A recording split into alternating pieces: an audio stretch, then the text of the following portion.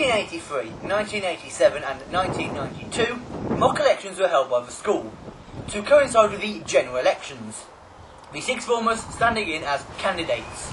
In the 1980s, Hagley produced 3 footballers of significant quality. The first one was Darren Wassell. Then it was Vince Bartram. And of course, there was Lee Sharp, who still visits the school regularly. In 1989, Hagley became 30 years old. It had become quite a vibrant community after 30 years of history, and by this stage there were 45 teachers rather than the few that were there in 1959. In 1992, more construction took place at the school with the building of the MEB block. In 1993, and what's been described by Mr. Roberts, whose book has inspired this documentary, described as a tragedy beyond imagination. And on the 18th of November, a minibus crash happened with students inside it. The school has never forgotten you since, and never will. In the 1990s, Hagley made another splash on BBC television when they entered a robot into Robot Wars, Series 1. This robot was called Barry. It lost its first battle. However, they came back in Series 3 with a renamed robot called Sonic. It won its first battle to a robot called Hammertron, and it was then defeated by Chaos 2, which I have a model of here.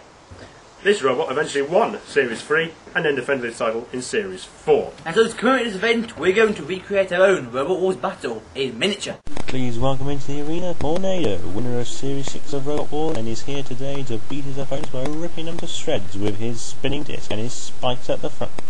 And please welcome Sergeant Bash, the house robot of Robot Wars, and is here to flame, grill, cut and slice your opponents to smithereens. Right, for this fight, I will be controlling Sergeant Bash. And Ashley? I have Tornado.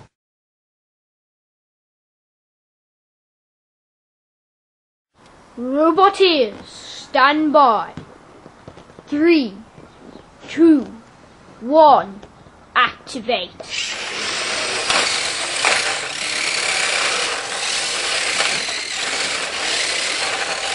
We should in fact explain to everybody what we're doing here. The backs of these robots will come off to reveal a disabled button which your opponent can press.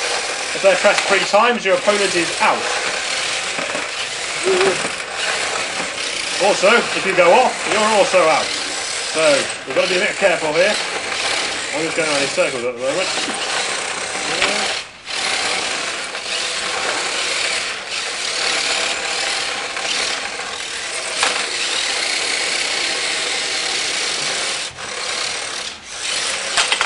Oh, that's my back's off.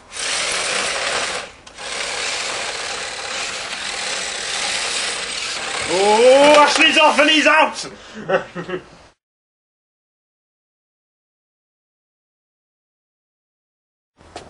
Round 2.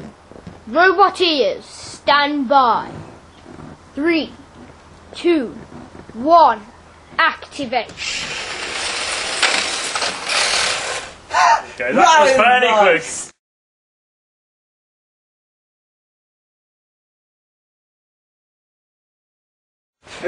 Round 3.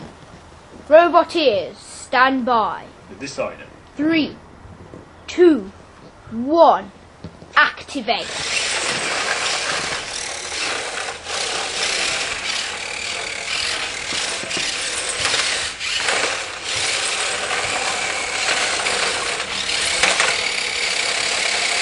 Oh, got him! Oh, God. Got him, got you pinned. You're under my control now. We're going where I tell you to go.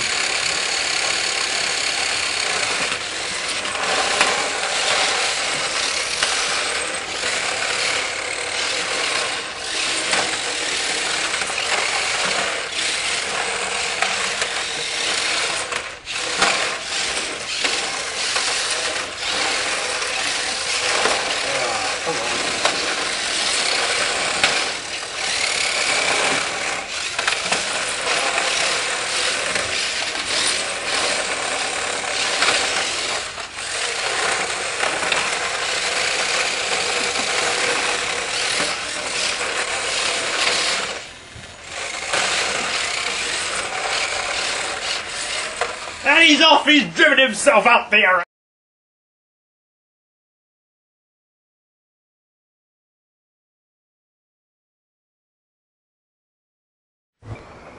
And the turn of the century in 2000, Mr Hill, the head teacher since 1978, retired and was replaced by the current head teacher, Mr Hammond. And in 2008, a significant part of Hagley's history was finally realised, as finally there was a new sports hall opened on the site. One had been wanted by the school for about 30 years or so, and finally it was owned by Lee Sharp in the summer of that year. Then came 2009, and Hagley became 50 years old. And so Paul TV made this film for you to tell you the whole history. And pupils' number had grown since 1959, as there was 1,000 pupils at the school in 2009, and there were 60 staff. So, Hagley is 50. High five! And we have reached the end of our documentary. Oh. Never mind, don't worry, he's fine.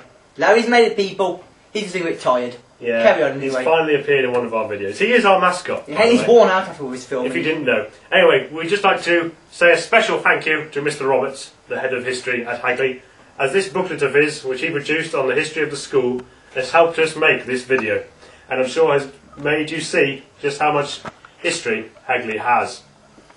So we're going to have to say goodbye to all of our viewers now. So, in traditional Pulse TV style, let's do a 3, 2, 1. Goodbye and high five!